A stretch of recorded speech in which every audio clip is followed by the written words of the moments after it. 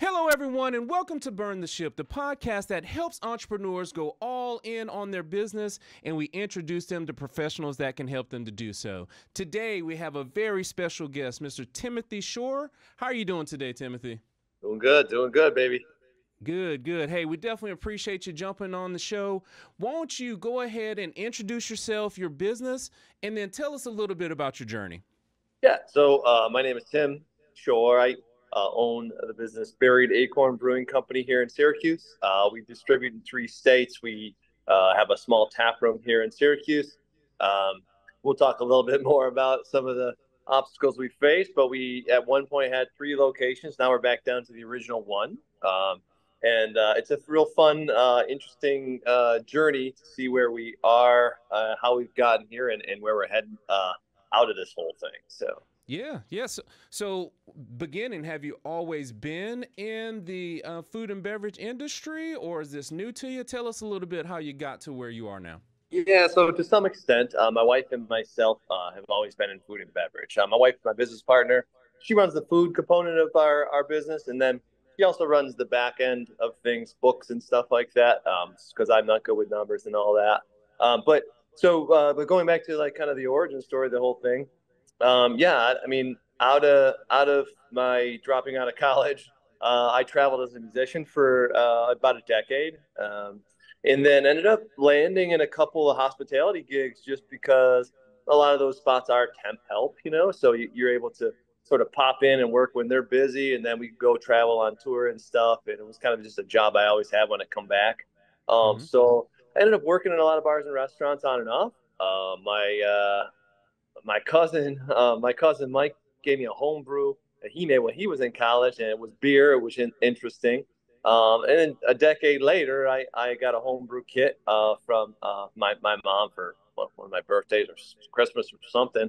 And I did it, and I went down the rabbit hole, man. And next thing you know, my basement's full with 20 carboys. It's full of all different beers that I'll never be able to drink, Hmm. both because half of them were terrible and the other half is just too much beer, right?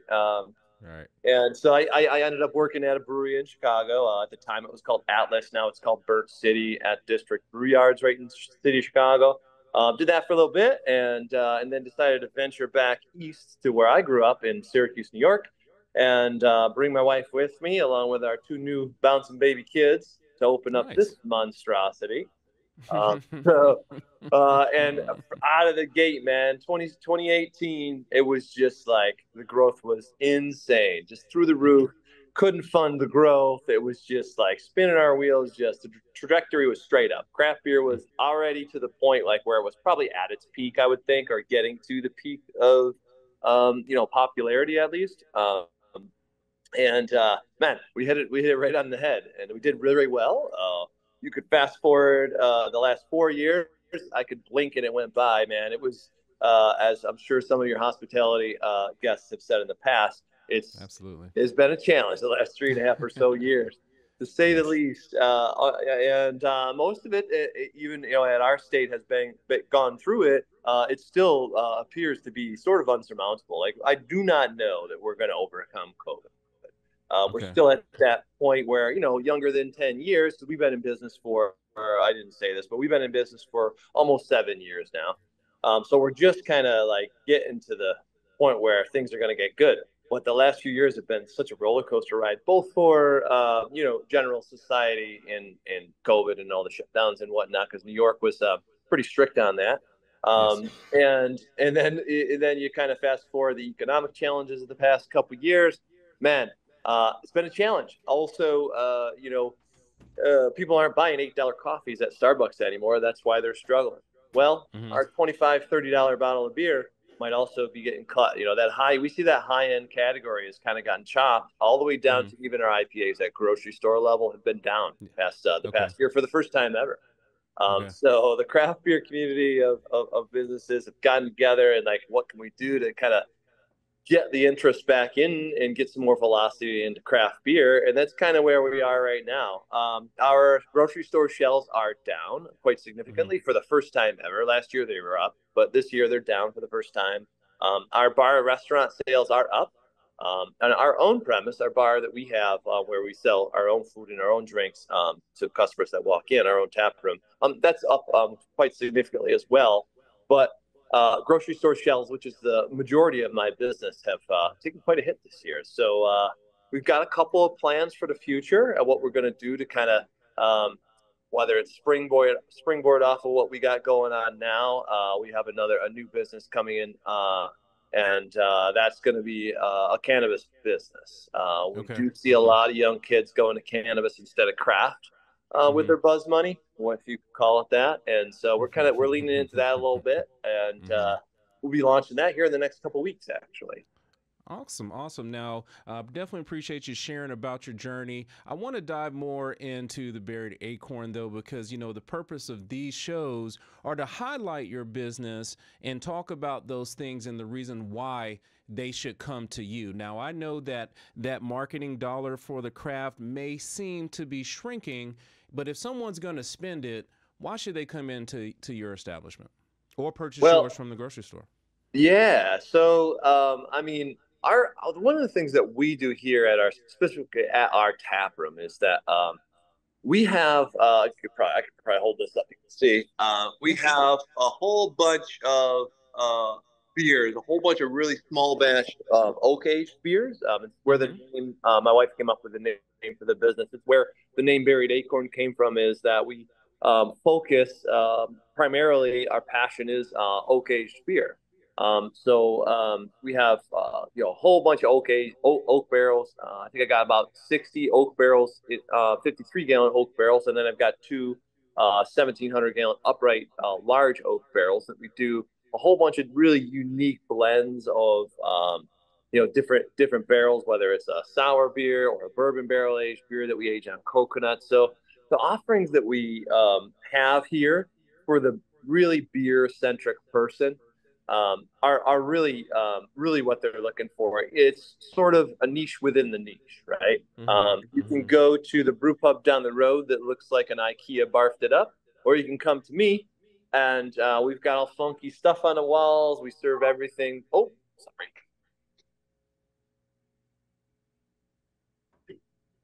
I'm a popular guy. No, that's no worries, no worries.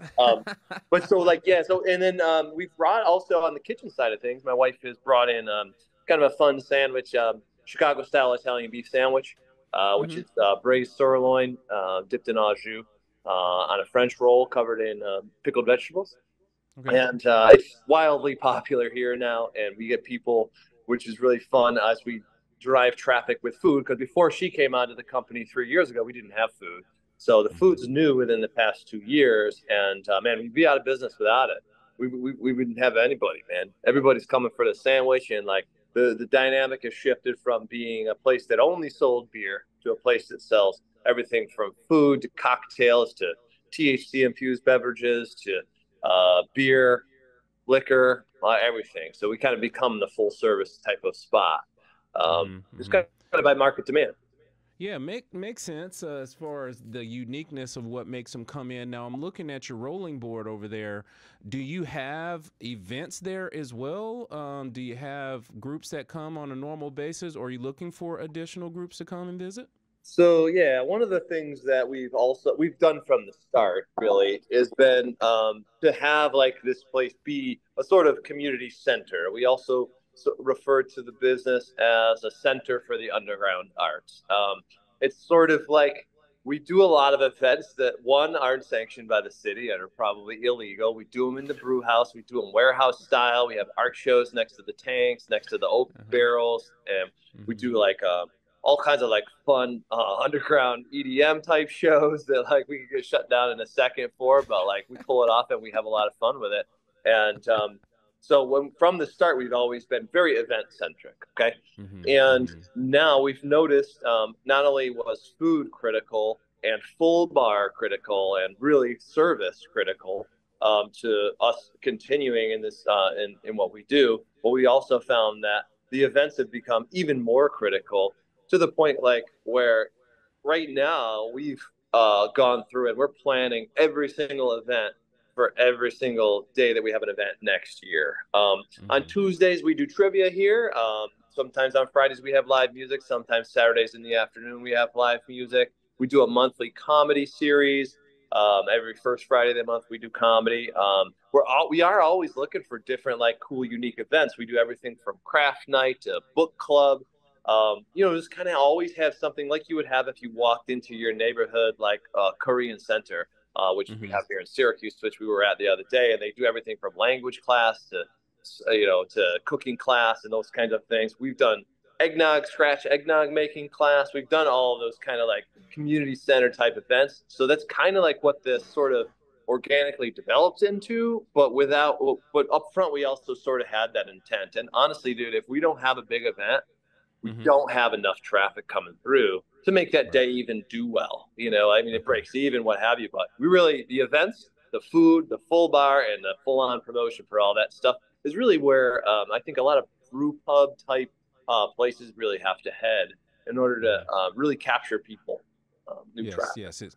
It's very obvious over your 7 years in business, you've had some successful runs, you have some not as successful runs, but I know for sure over that time you have acquired and nurtured some skills to help you to continue to go forward, though. Do you mind sharing with the audience some of those skills that you have acquired that they can use in their mix and help their business continue to go? So there's a couple things that we really kind of have as a little bit of an ethos here. We're always trying. One of our little ethos sayings is traditionally different is what we have on every one of our cans. Meaning that like yeah, we make these traditional styles, but we have a new spin on it, a new way of going about it. And I think that was an intent with the creation of our beverage beer.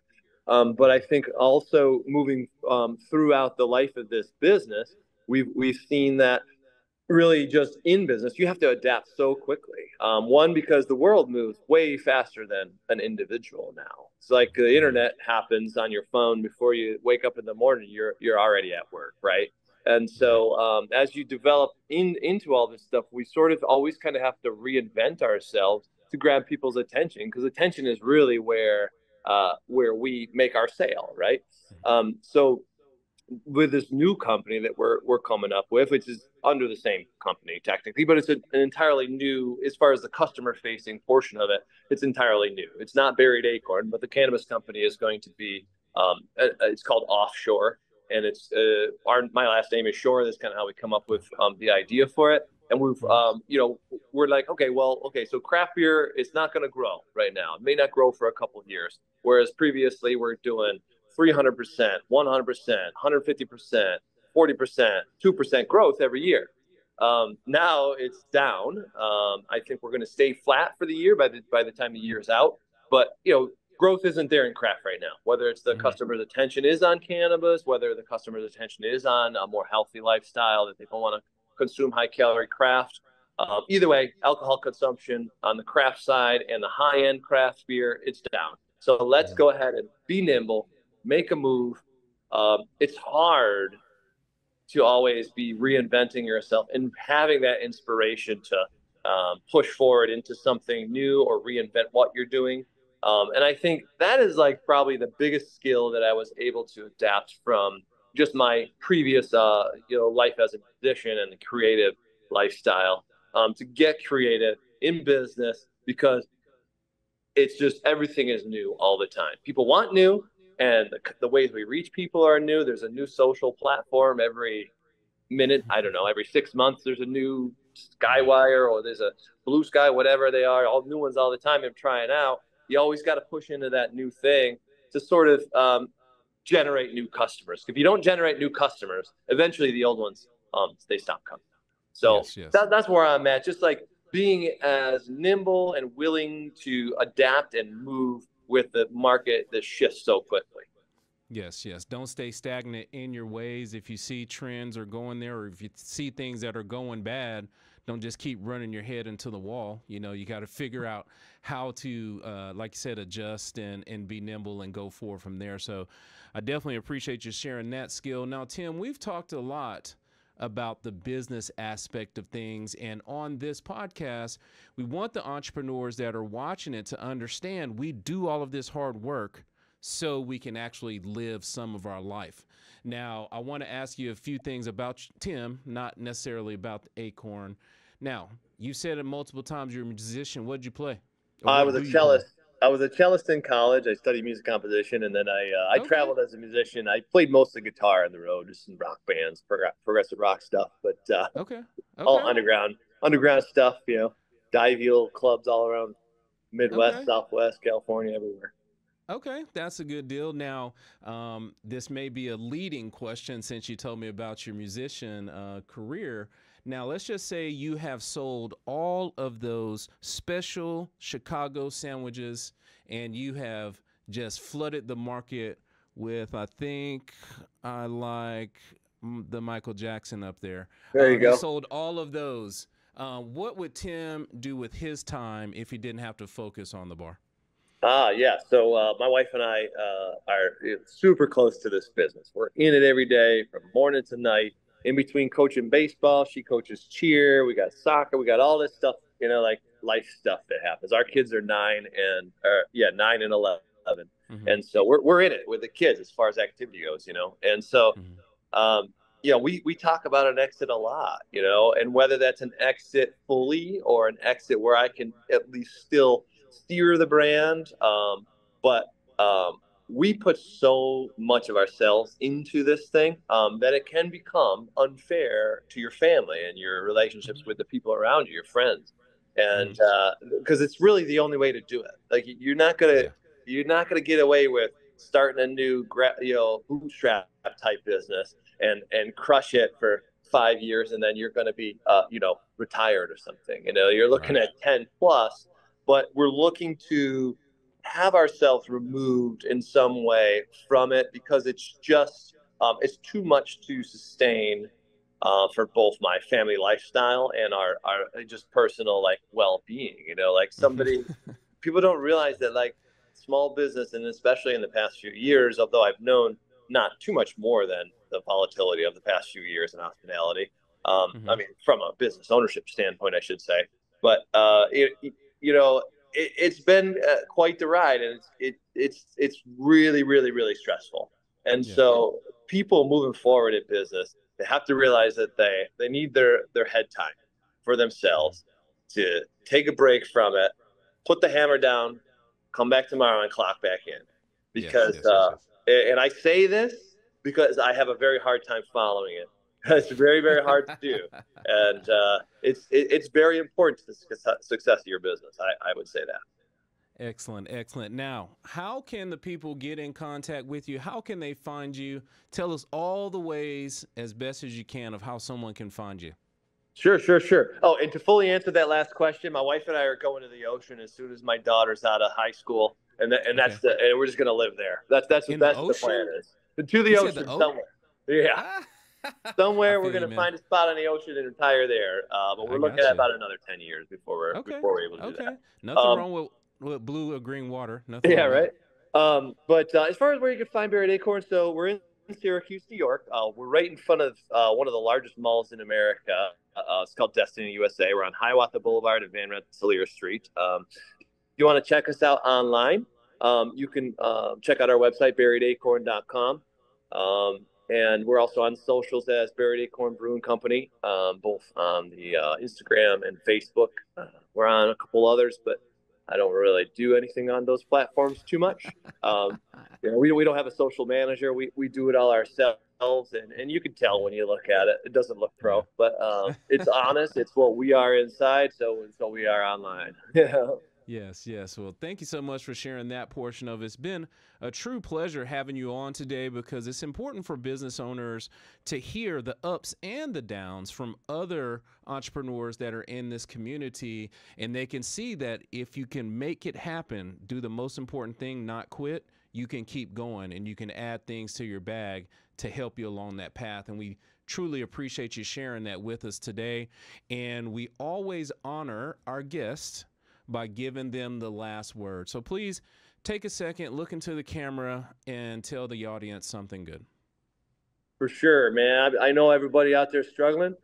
Just keep your head, keep your head healthy, and stay hard. Keep it hot, keep it going. You got it. Excellent, excellent. Thank you so much for sharing today, Timothy. We truly do appreciate it. We wish you nothing but success on not just the buried acorn, but for offshore that's coming in the future. So thank you so much for sharing, and we truly do appreciate it. Word. Thank you. It's great to meet you. Take care. Yes, yes. And to the audience, be kind and thanks.